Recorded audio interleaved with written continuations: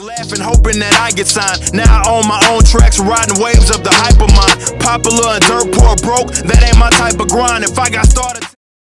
Welcome to 3 Count Commentaries. This is your host, MagMongoSlade. Today we're going to be talking about AEW Dynamite from June the 8th, 2022.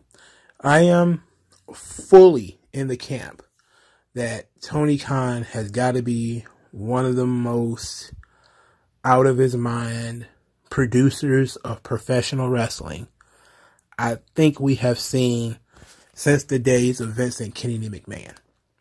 He's off his gourd. Seeing this show sucked. All right, this show sucked. There's so much to discuss on this show that even if there was any news and notes to discuss, I wasn't going to go into them. Let's talk about this Battle Royal. This here Casino Royale.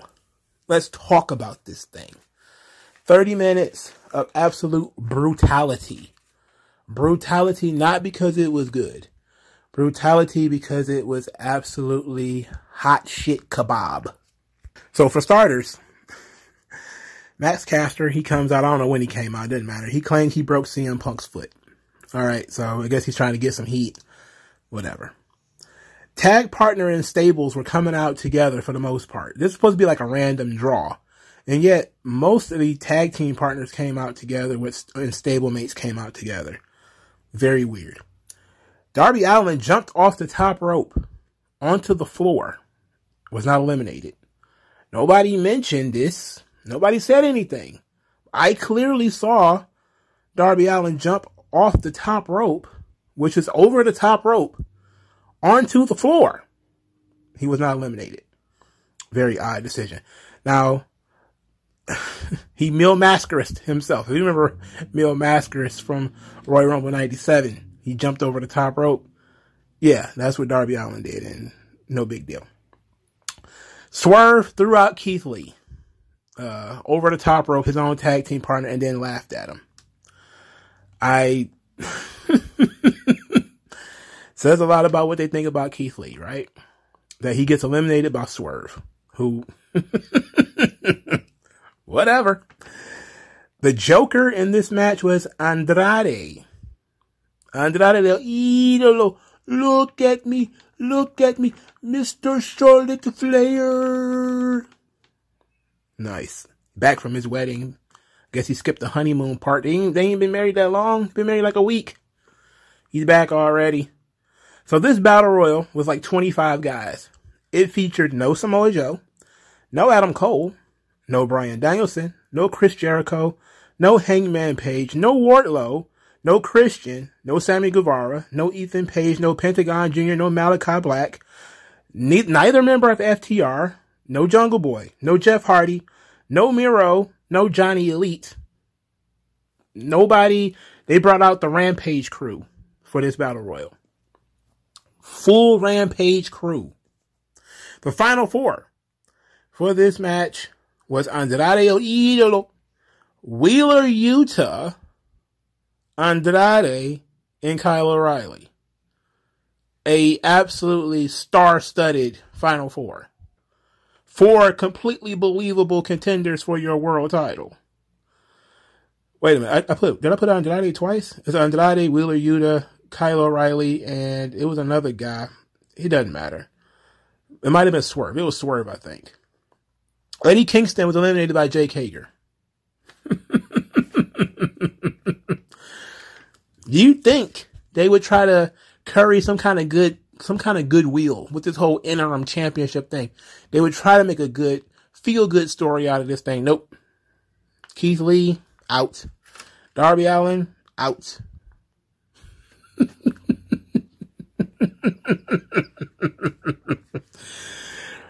The final two are Kyle O'Reilly and Wheeler Yuta.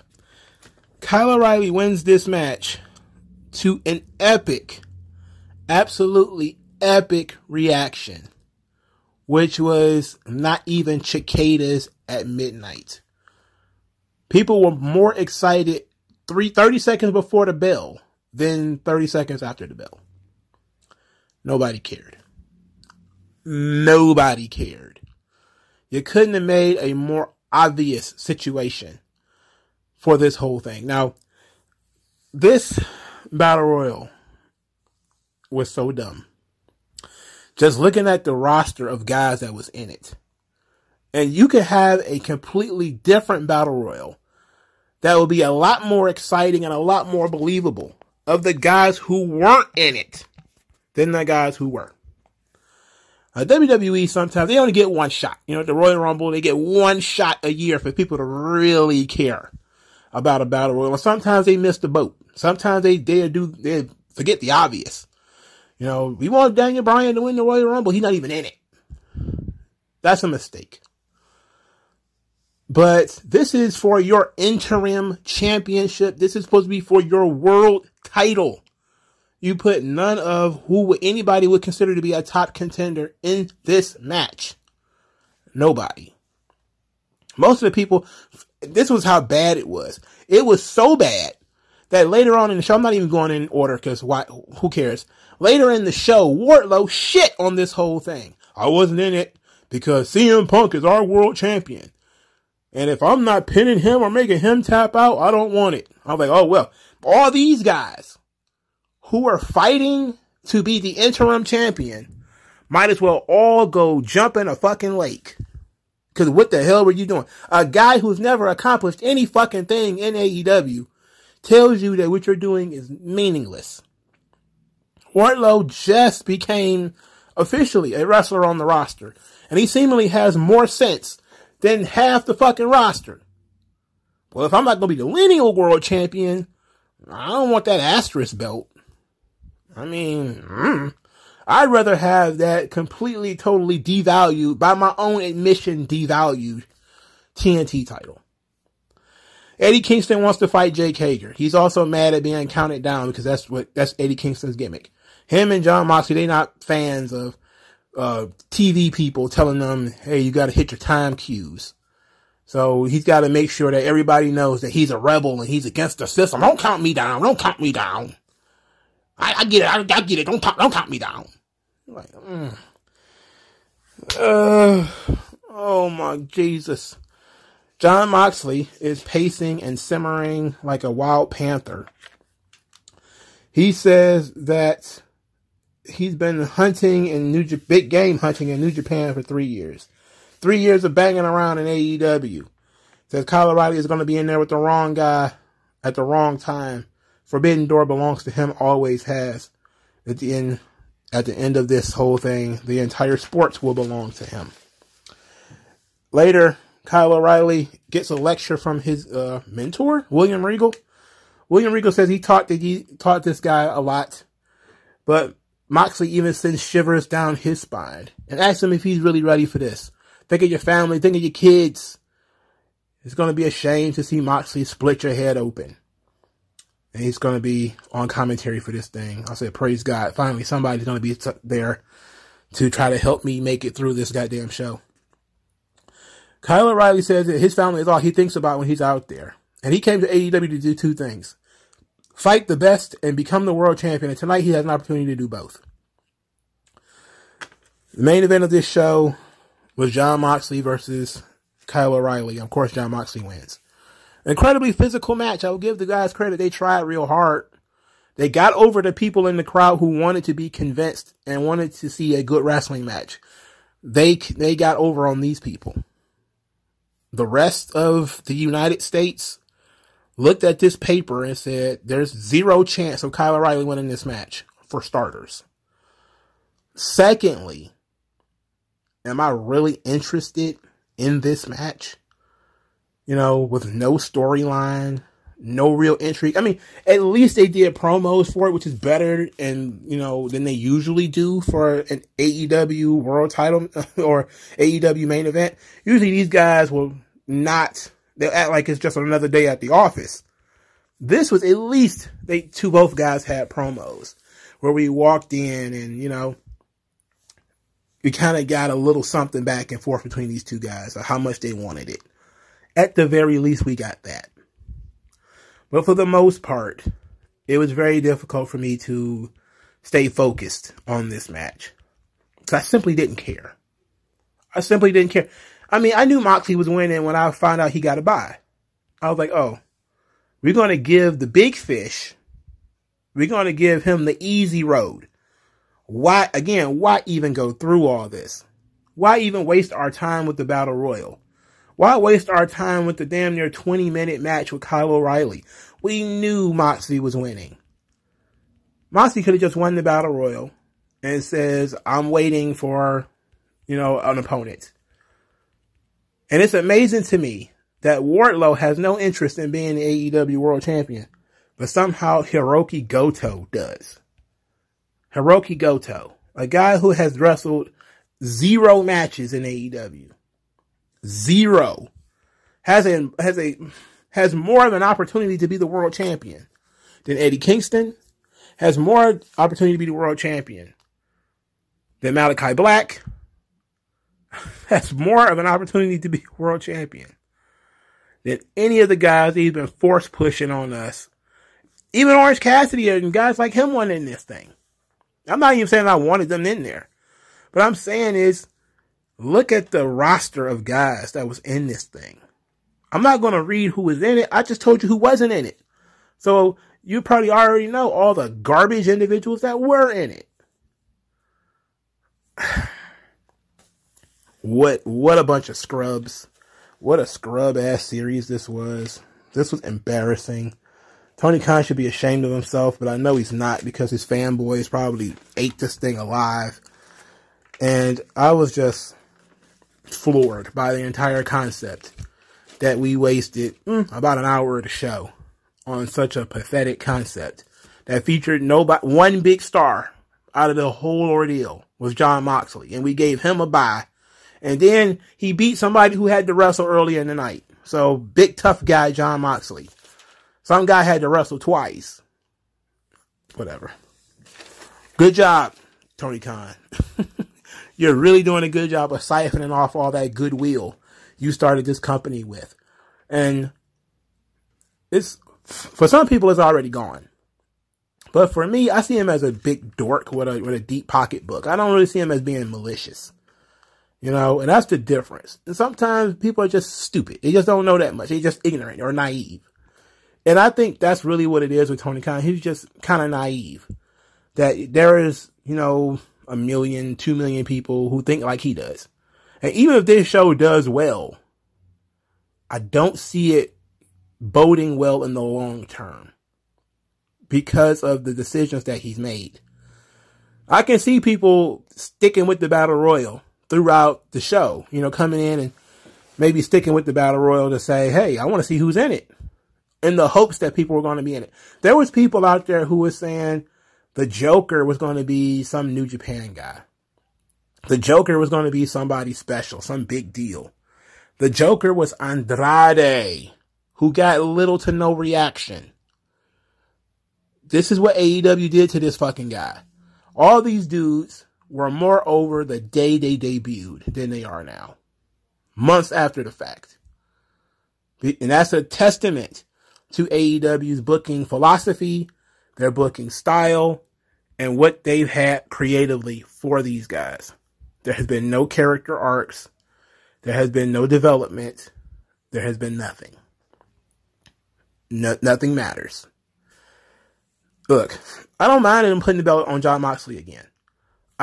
I have already assumed Moxley is going to win the interim title. I don't care. That's fine. It's one of the right decisions. Of course, the best decision is Danielson. But Moxley is a good third option.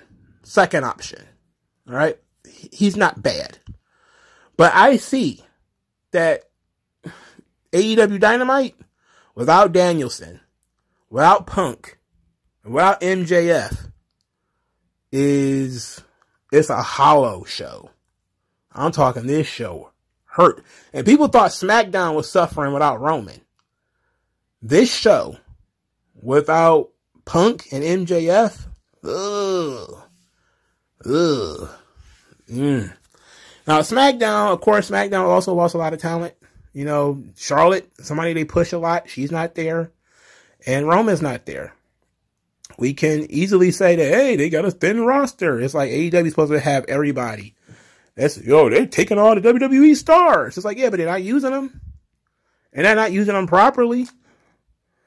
And if nobody's getting over, what difference does it make that if they have these people on the roster?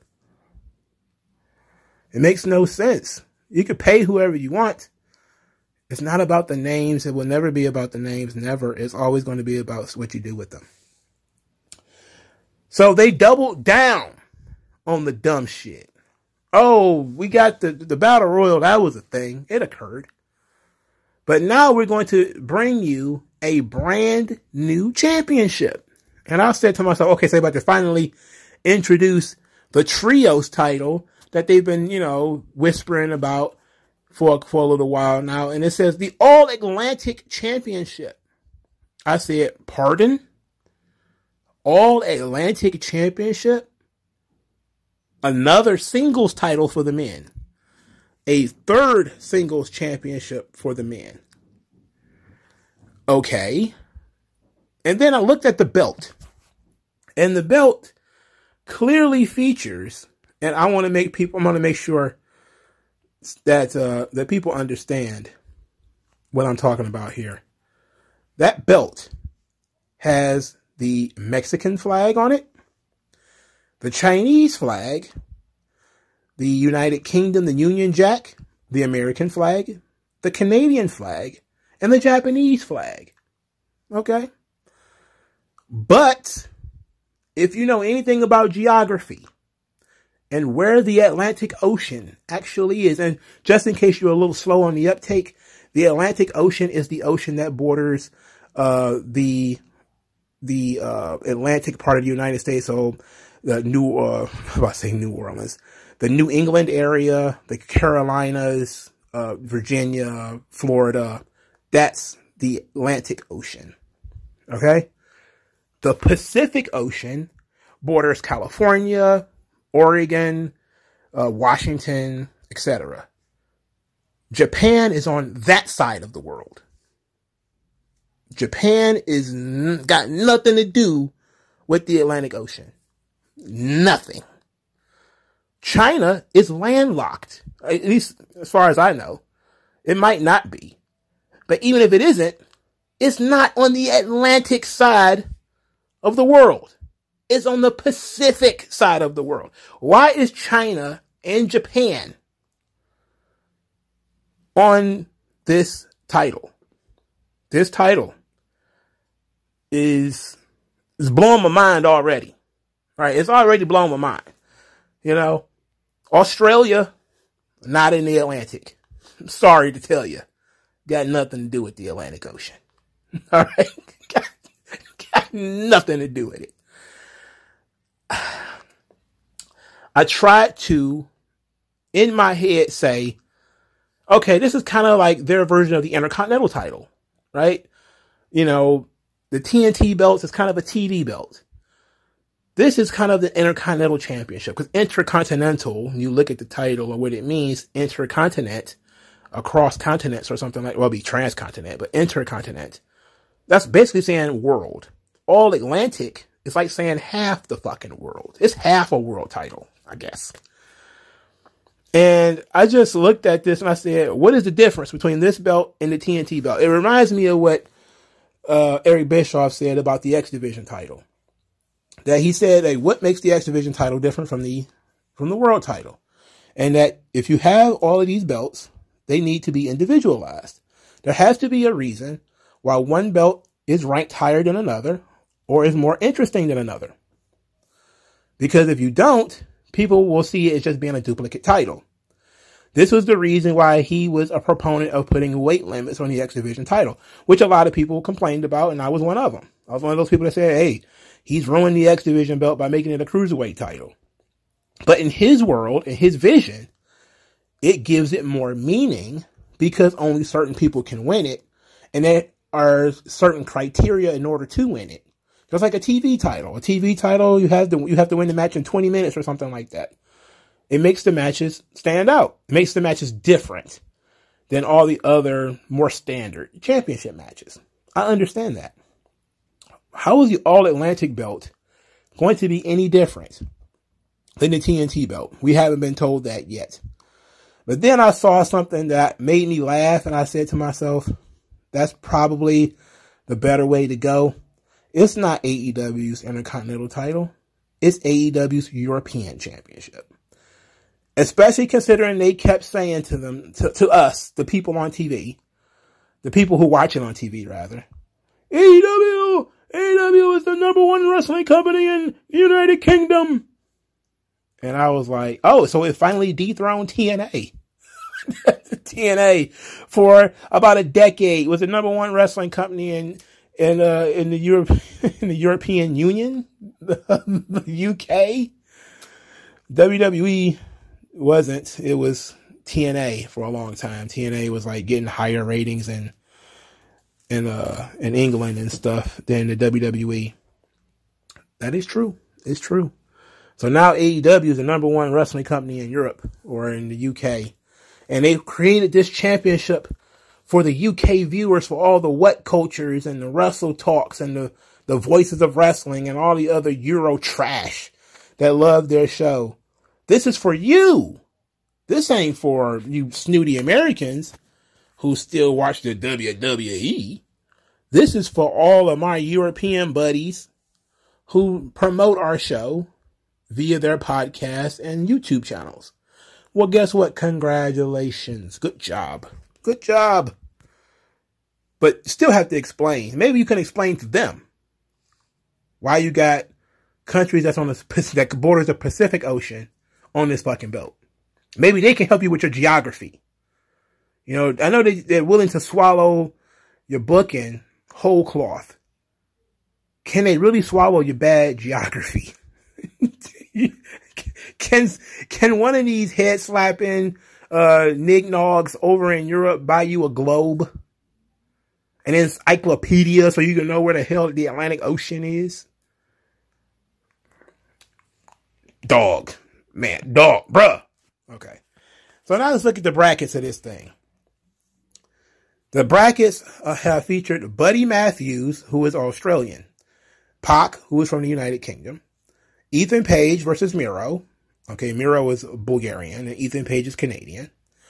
Penta Oscuro, who is Mexican. Malachi Black, who is Dutch.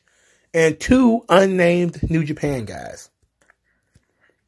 Because we gotta have New Japan involved. So 2 unnamed New Japan guys. What the fuck? Why didn't AAA get their own bracket? Your partners with AAA, they should got their own bracket. Why New Japan get a bracket and nobody else? Why you can't book your own shit? I was just saying, like, my God, bro. Everything about this is an absolute fumble. For starters, you don't need another singles title. Don't even need to say that. And people kept saying, but WWE got all these different titles. I'm like, look, WWE got 4 fucking brands, man.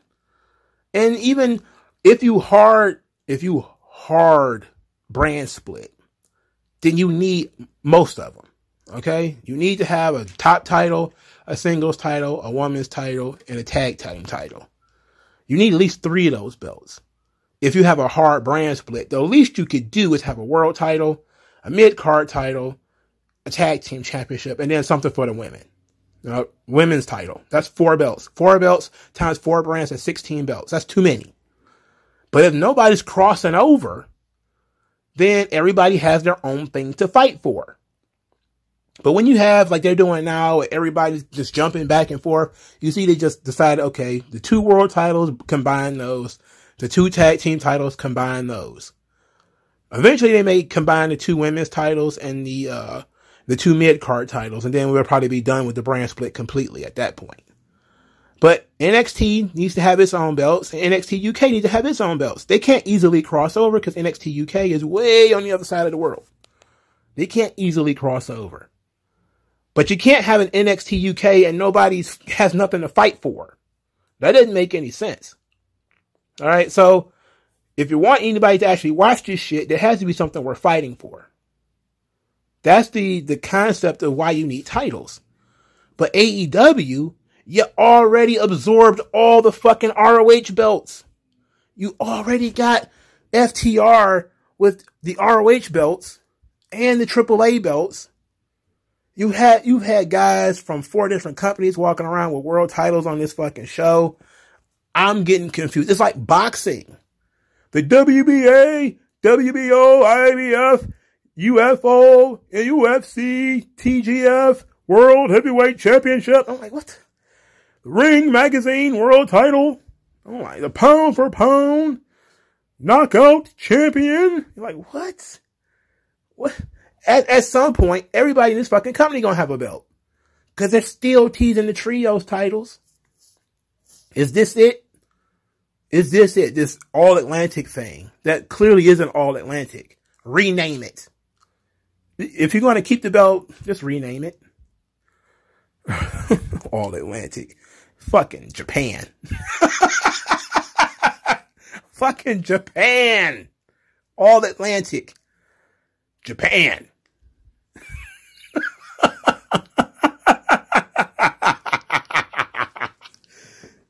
Ugh. Oh boy. They call it the land of the rising sun. This motherfucker put it on an all Atlantic belt. Have mercy. All right. I guess I have to guess who's going to win this thing, because, you know, the title is going to be on the line at Forbidden Door. That's when the champion is going to be decided. So the Forbidden Door already has 2 championships decided. By the way, wouldn't it be sweet if they brought over the Stardom champion to wrestle Thunder Rosa? I've heard nothing about that. Now, Stardom is owned by the same company that owns New Japan. They, of course, they rarely do crossovers between Stardom and New Japan. But if you're going to do Forbidden Door, we should probably get some of the girls from Stardom to come over.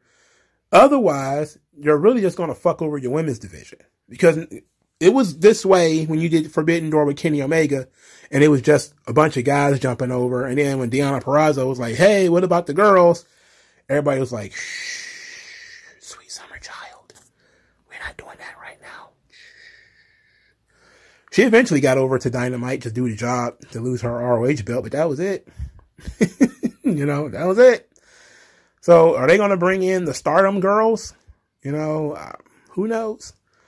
How about all the girls from AAA? Like, I just, people are acting like AAA is not a major wrestling promotion. It is. It's the most successful wrestling promotion in Mexico. I know Mexico is a third world country, and, you know, but it borders the United States. Think about that for a moment. If you are Tony Khan, you're supposed to be this big stats guy, and you constantly like, we're big in Chicago and we're big in New York. Guess what, dum-dum? They have large Hispanic populations. You should definitely get more Hispanics on your show. Not just relying on the 3 that you have. You should be bringing in Latinas. You should be bringing in more luchadoras. You should be doing more with AAA. Especially since we apparently have no borders in the United States and there's illegals all over the fucking place. You might as well just, especially if you're going to be running in Texas and shit like that, you definitely need more Mexicans. You should definitely treat the Mexicans a little bit better. Because there's not a lot of crazy Japanese people in the United States.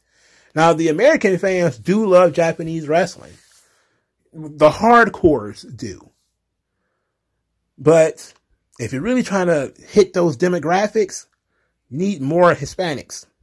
You know, you need more Hispanics. WWE needs more Hispanics too. That's the one time I'm probably going to go full leftist on you.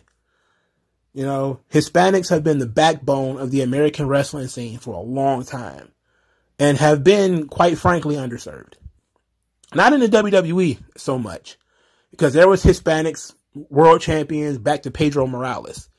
You know, it didn't happen as often as they would like, but there's kind of always been a strong Hispanic audience in WWE. And they occasionally get the Eddie Guerreros or the Pedro Morales or that Rey Mysterio, those kind of guys. They don't get as many as they probably should. But, you know, it was there. In AEW, they got nothing. You know, every time they bring in a big Hispanic star, they just job them out.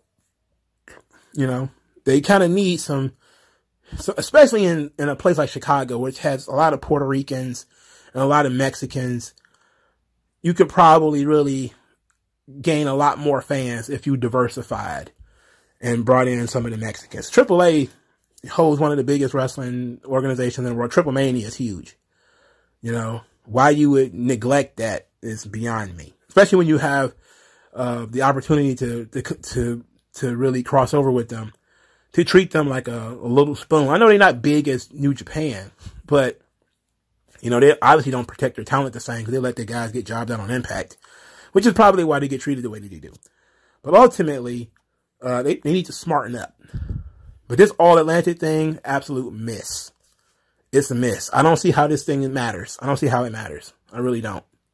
It's like, it's a nice looking belt. It looks just like the world title. It looks a lot like the women's belt.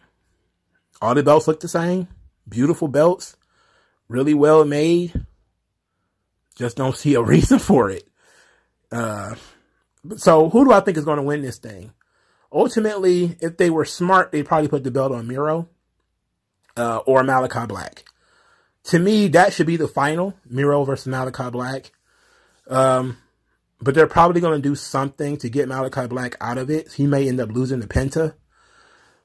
So I'm going to go with Miro being the first All-Atlantic champion.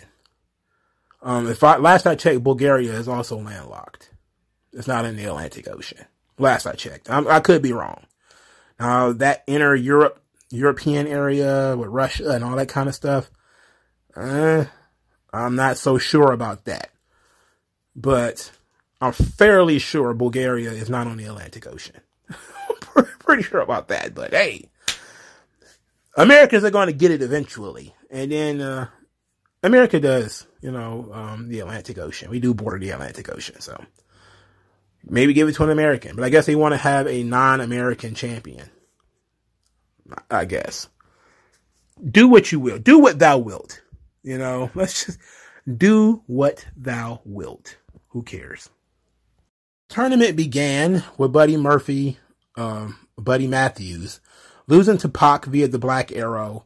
Fun match. We knew that these two guys can go. But Buddy Matthews losing his singles debut, 4 months after he signed to the company? Make it sound like he was almost like a forgotten piece of this whole roster.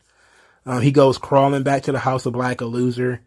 Now, Tony Khan did do something clever by mixing in the Death Triangle and the House of Black storyline into this tournament to give the singles matches more weight. Unfortunately, they're going to be carrying on a big hunk of metal that won't mean a fucking thing. Trent Beretta comes out and he gets a middle of the ring promo. And it was at this point that I was like, this show is struggling without their strong promo guys. And not giving the mic to Eddie Kingston and John Moxley and letting those guys really go at it. They gave the mic to Trent Beretta. They gave him the stick. So he says that he's bummed out because he's got no best friends on National Best Friend Day. I wanted to pitch myself down a flight of stairs. I was like, fuck's sake. Get to the point. It didn't even take that long. I was just kind of like, I don't want to hear this guy's voice. Like, I really, if you're going to start with this, why do I care? Then he starts talking about Roppongi Vice didn't lose to FTR. They didn't win, but they didn't lose. And that they want another shot at the ROH belts. I was like, okay, at least that makes sense. FTR comes out. They're unhappy that they didn't get to prove that they're the best tag team in the world. But says you shouldn't be upset with us. You should be upset with the guys who interfered with the match. And says that, well, since Rocky Romero is in Japan anyway, we can't give you guys a title shot. So Rocky Romero, boring as he is, he's already back in Japan. Praise God. You know. Praise God, that little motherfucker is not there. Then he referred to, I forget which one of them, called United Empire Will Ospreay's bitch boys.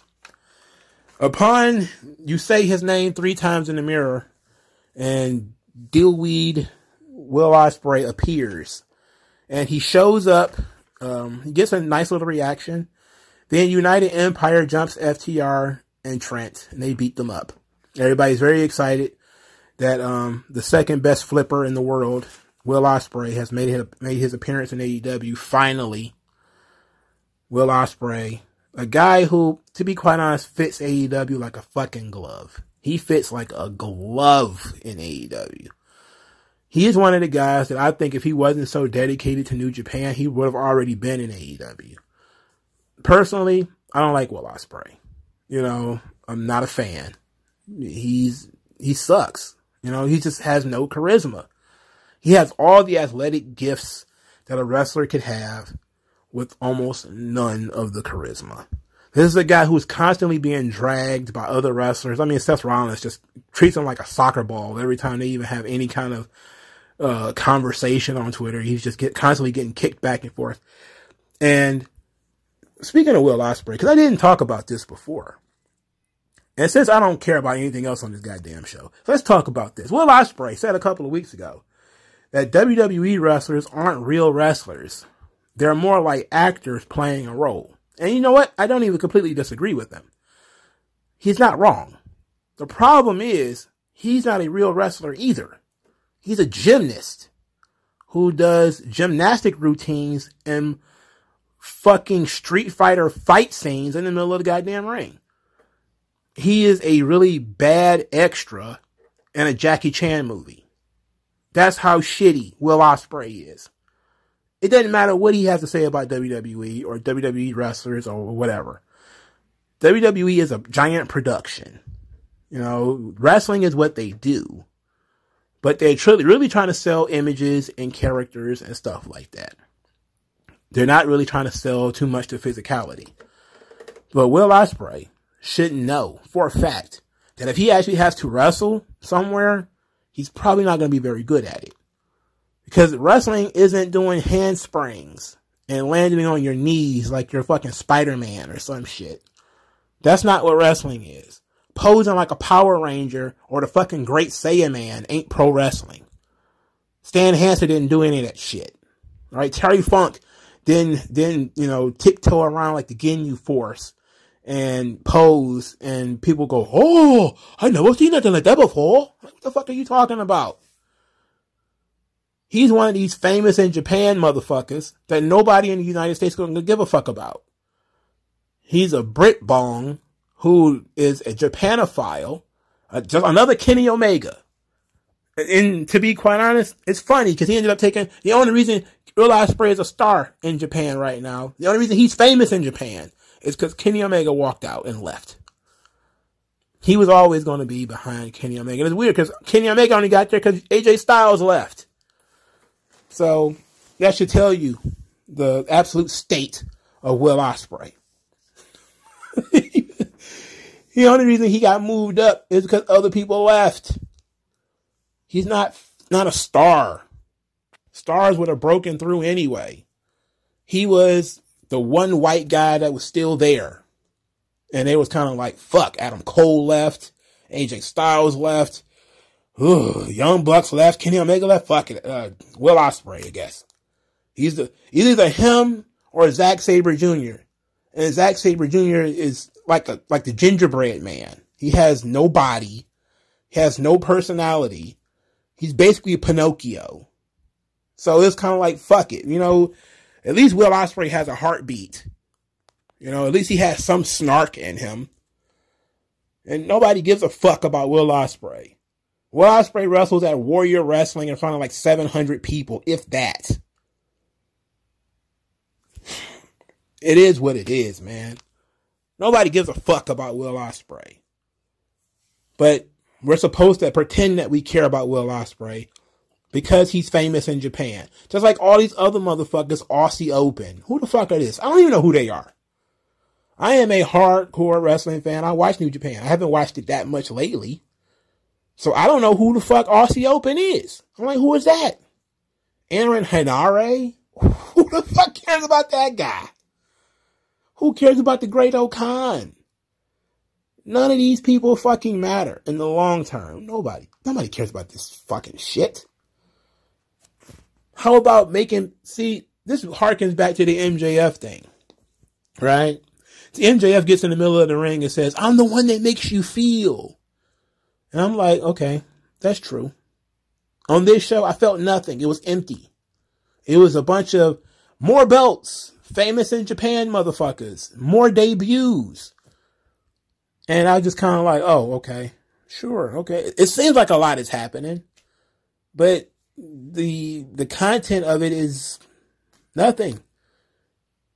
It's like, would you rather have like this nice full course meal with like your protein and your side, maybe a little carbs, or would you rather just sit around eating orange slices all day? Because that's what watching Dynamite is. It's like sitting around eating a giant bag of M&Ms all at one time. Completely empty, sugar, and once it's gone, it's gone. I ate M&Ms during this show. I had to eat something. This show was driving me fucking crazy. I was like, fuck this. I even drank a pop today. I don't even drink pop. I drank like a 12-ounce can of grape. I didn't even drink the whole thing because it making my throat itch. This show was so fucking stupid. And I was like, this show's stupid as fuck. Continuing with the stupidity. Hangman Page defeated David Finlay, the shitty son of Fit Finlay. You know, the guy, another motherfucker who has no charisma whatsoever, no personality whatsoever. How could you, why would you? He's from Japan. Another famous in Japan motherfucker. So, Hangman Page beats this guy. Who cares? Adam Cole is on commentary. Again, who cares? Hangman Page sipped the beer during the match. I guess that was him trying to be somewhat cool. After the match, he says that there's a lot for him to say about AEW World Title, but he's not going to say it. Says that he wasn't in the Battle Royal, so it's not seeming like he's going to get a title shot anytime soon. He was okay with that for some reason. Instead of nutting up and saying, Tony Khan fucked me over, he should have put me in that Battle Royal. He didn't put me in it because he knew I'd win it. He doesn't want me to be the world champion. He's favoring CM Punk, yada, yada, yada. Apparently, we're back to babyface Hangman Page. All that anger and rage that he had about CM Punk, nope, went out. Where did it go? It didn't go anywhere. It didn't go anywhere. It was just for the angle of, you know, somebody had to be mean for the match. All in all, he says there is more than one world title in professional wrestling. Challenged for the IWGP world title, he wants Okada. Giving Okada a soft opponent, I see. Yeah, okay. Adam Cole, see, now, I get it. Just pause before we get to Adam Cole. I get it. You kind of want to have one New Japan guy vying for the AEW World title, and you want to have one AEW guy vying for the IWGP World title. That's fine, except we know that neither one of those guys are going to win the opposite company's belt. So you're probably just better off, you know, doing a thing where it's like Super Clash. The Super Clash is the AWA concept, right? Where, you know, you would do these title matches, and sometimes they would be Super Clash 3 is the most famous one because it was Jerry Lawler and Kerry Von Erich. That's when they actually did combine the two world titles, and it led to what it led to, which is USWA and Jerry Lawler refusing to defend the AWA world title because he didn't get paid for Super Clash. But it ended up being a complete and total debacle because, you know, these guys are agreeing to work together. You kind of just have to place a sacrificial lamb on the slab and say, this is one of our guys that we've pushed him. He's good. We're willing to use this guy to push your guy, put your guy over. And there was a point in time where when, after Jim Crockett Promotions bought the UWF, that they would do stuff like this. They would kind of have the UWF as its own thing, but it would be like, kind of like Ring of Honor is now, where it's like not really wanted. It's like, it's nice that it's there, but we really don't care about it. Then they would do stuff like have their undercard guys win those titles. You know, like that's not going to happen here. Like Hangman Page is not beating Okada. It's not happening. So it's a match for the sake of matches. And to me, that kills the drama. I would much rather Okada wrestle somebody he might lose to in Japan and say that there might be an IWGP title switch in the United States. You know, because that'll ruffle the feathers of the Japanese wrestling fans. And they're like, wait a minute, you're going to change the title over in America? But it might be a treat for the American wrestling fans because they don't really get title switches that often. As opposed to, we know Hangman Page ain't beating Okada. It ain't happening. You know, it's not happening. Just like we know Fucking Hirooki Goto is not about to be the AEW World Champion. We know that. Hiroshi Tanahashi, 10 years ago, probably would have been a good choice. Today, we know broke down Tanahashi ain't about to be the AEW World Champion. What am I paying for? Where's the drama in this show? This forbidden door. You're hoping that hardcore wrestling fans buy this thing just because they like the concept, just because they like the matches, not because there might be something interesting coming out on the other side.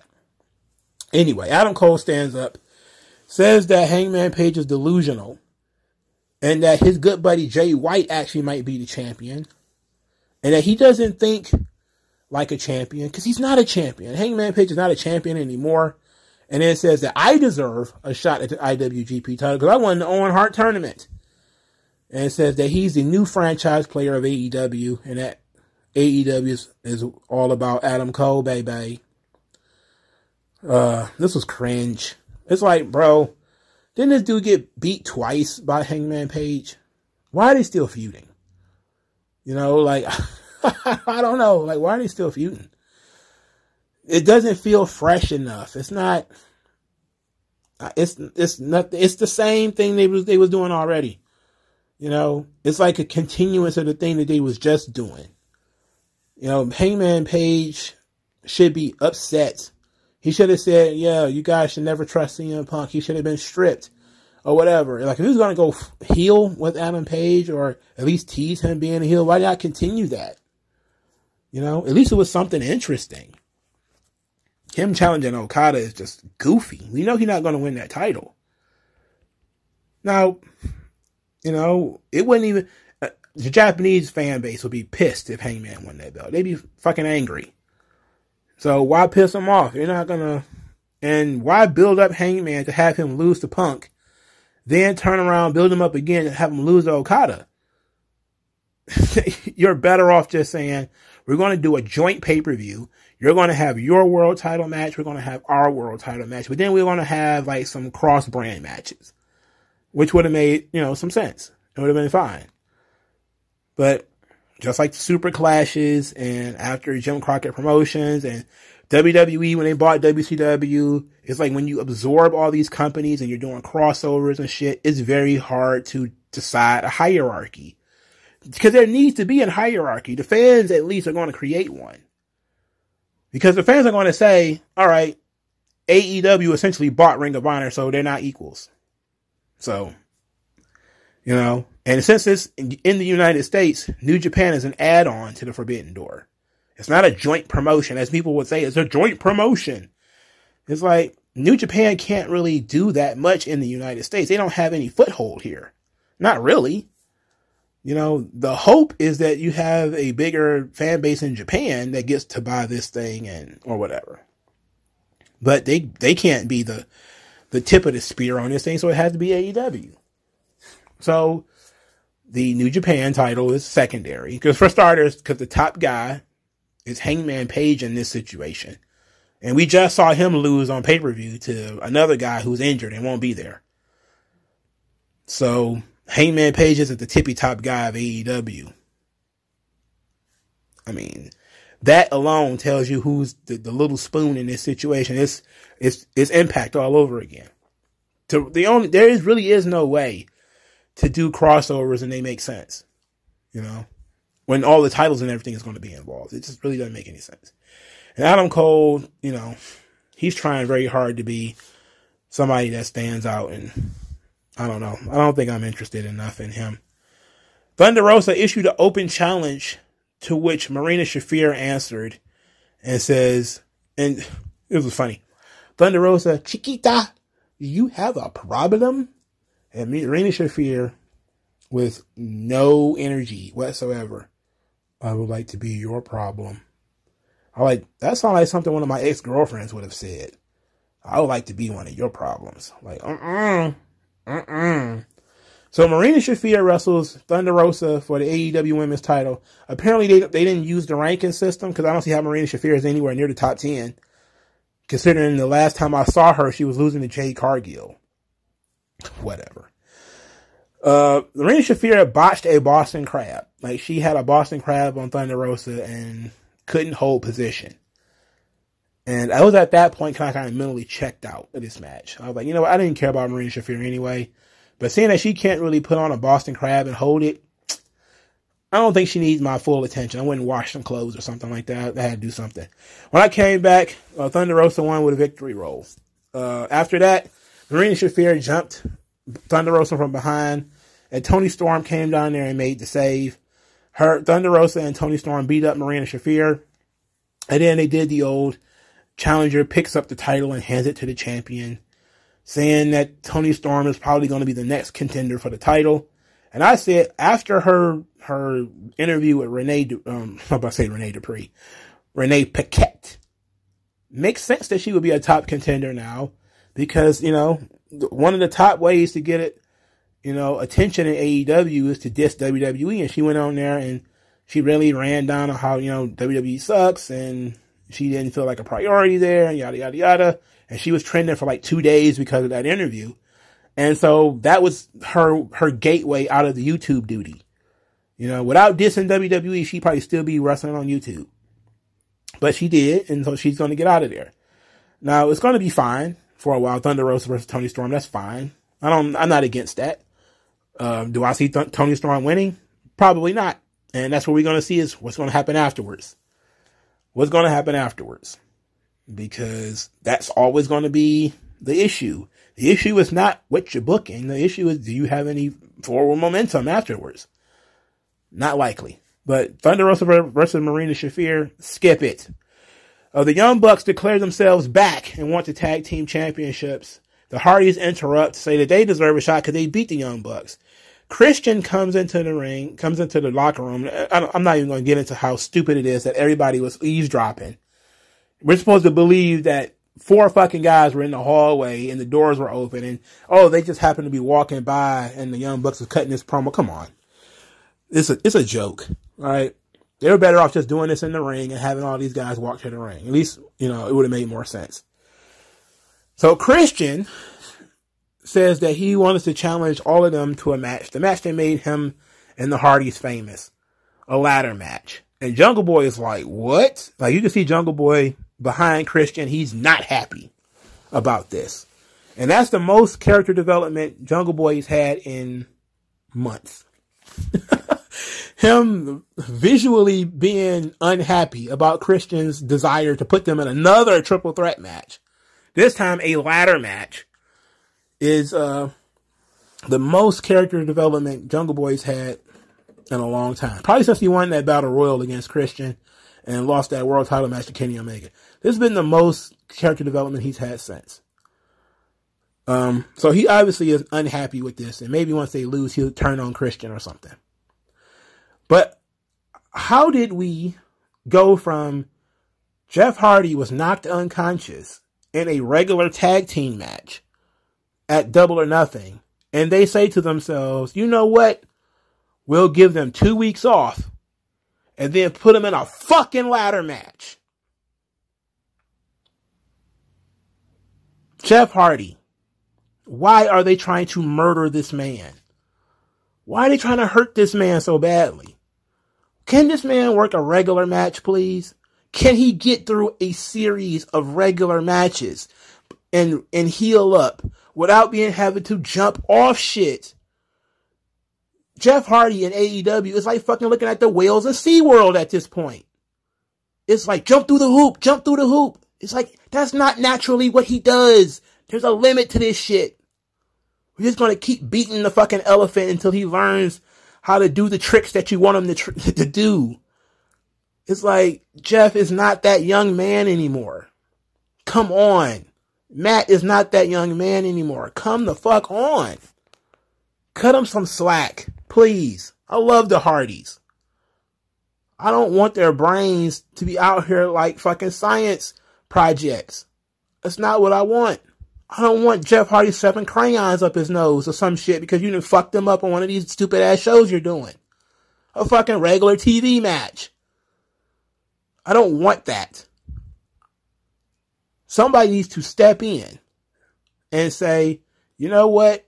Maybe we need to have a moratorium on Jeff Hardy jumping off shit until he can get through 3 or 4 consecutive singles matches or tag team matches that are normal rules without hurting himself or someone else. If he can do that, then we'll put him in a ladder match. Until he can do the normal, everyday, regular fucking match, keep him away from ladders. But no. Because they see Hardy Boys, the only thing they can think of is ladders. That's apparently the only thing he's good for is jumping off shit. So that's what we got. I feel bad for you, Jeff. Po baby. Just, man, hang in there, bro. Just hang in there. I don't know, man. They gonna want, and look, the Young Bucks are gonna want to do some silly shit, man. They're gonna be wanting to do dumb shit. Matt and Jeff need to learn how to say no. You know, they need to learn how to say no. It's been tables matches and ladder matches and no disqualification matches the whole time they've been there. They ain't been there that long. You know, they probably worked. You could probably count on one hand how many matches with normal tag team rules the Hardy Boys have wrestled since they've been in AEW. You could probably count it on one hand. Embarrassing. Wardlow's out there. I mentioned earlier that he didn't want to be in the Battle Royal and that these men have diminished the TNT title. And I want to talk about this for a moment because Tony Khan, he has a knack for just listening to what the audience says and then having a wrestler repeat it, right? There's certain things, and this is the problem when you have the booker who is listening to the fans. You're not creating anything new. You're basically just saying, this is what the fans think. Therefore, this is what this guy thinks. And he's like, there's been guys who have diminished the reverence for the TNT title. And I'm like, why would he say that? You know, like, why would you shit on Scorpio Sky that way? You know, this is not Wardlow saying this. We know that this sentiment is coming from a subsection of the AEW fan base. The Cornette crowd and the Meltzers and the Alvarezes, all of those people are the ones who say the TNT title doesn't mean anything anymore because of Guevara and Scorpio Sky and how they're not over and they suck and all that kind of stuff. It's those guys saying that shit. So what you're doing is you're listening to them and then putting that in the show. It was people telling you Wardlow should be the TNT champion. You were like, you know what? Okay, we'll do that. This is what I mean by Tony Khan is naive. You know, if this wasn't your plan to put the TNT title on Wardlow, this isn't going to help you because this is going to be anticlimactic. You're just doing it because people told you it was a good idea, not because you came up with it and you can build up the drama and the anticipation for it. It was just you did it because someone told you to do it. Which is why it got the reaction that it got, which is minimal. So, Scorpio Sky, Lambert, and all those guys come out there. And Wardlow very kindly says that it's time for a change in the TNT title picture. And that since Scorpio Sky has a bum knee, he'll wait till he's 100%. Mark Sterling then says some shit about the security guards that Wardlow beat up. They want to match with him or they want money. So either they want to, like, what? So they created this 20-on-1 elimination style match that these security guards want. I'm like, this is stupid. That doesn't even make any fucking sense. We're going to class action sue you, or we're going to beat you up 20-on-1. Oh, what? Okay, sure, whatever. That's how legalese works. You know, maybe Law and Order SVU needs to pick that up. You're a rapist, but we'll put you 5 minutes in the room with the victim, and they'll get their justice that way. Everything involves Mark Sterling is the shits. Get rid of this fucking guy. You know, maybe just not having him around will increase and better the storytelling without him being around. He sucks. Wardlow being the TNT champion is the right idea, but it's not compelling. It's not, you're building no anticipation. you know, and you just done what the people told you to do instead of thinking for yourself and saying, okay, we'll do that, but here's how we'll get to it. It's just kind of like, nope, we're going to completely ignore everything that we had going on with Wardlow, and we're just going to throw him in the title picture because we don't know what else to do. This is what the fans want, but we ain't got no plans for it. So I guarantee you, Wardlow's not going to be really a good champion because there was no plan. They're doing it to satisfy people who think that just putting a belt on Wardlow will keep him hot, when it will not. It won't, because Wardlow has not done anything since he beat MJF. There's no heat here, you know. So whatever. It just occurred to me when I mentioned that Scorpio Sky was hurt. I think Bryan Danielson was hurt at the pay-per-view. I think he was injured. That's why he wasn't in the Battle Royal. I don't know what his injury was though, so I don't know how serious it was. So maybe that's why he wasn't in the Battle Royal. But even if you didn't have Danielson in it because he was hurt, and maybe you don't have somebody else in it because they were hurt, you know, clearly you have plans for some other people like Miro and Malachi Black. You still got to put them in this, and they weren't wrestling on this night. So you could have said they got an opportunity to win 2 belts in one night. That's what they did with Roddy Piper at WrestleMania 8, or not WrestleMania, but Royal Rumble 92. He wrestled for the Intercontinental title, and then he was also in the Royal Rumble match for the WWF title. So he had an opportunity to win both belts in one night. And that was great, because once he won the Intercontinental title, people was like, Roddy could do it. Roddy could win both. And people were very excited about that. That was great. That was awesome. That ruled. That was back when wrestling booking was very good and made sense. Only thing after this was Jade Cargill and her cut the shit moment, because she got to do that. And some stuff about them making fun of Chris Statlander, who isn't on the show, and more Rampage crew stuff. Who cares? AEW is not doing a good job. They're not. It's showing how bad that the show suffers without their top talkers, the MJFs and the Punks. They didn't even have Punk on commentary this week, which was smart. They kept him off the show. Keep him off the show until, I think he had surgery this morning, so it was what it was. I would say don't bring him back until he's 100% ready to wrestle. That's what I say. I say leave him off the show until he's ready to wrestle. Let him give a big triumphant return, big reaction, big pop.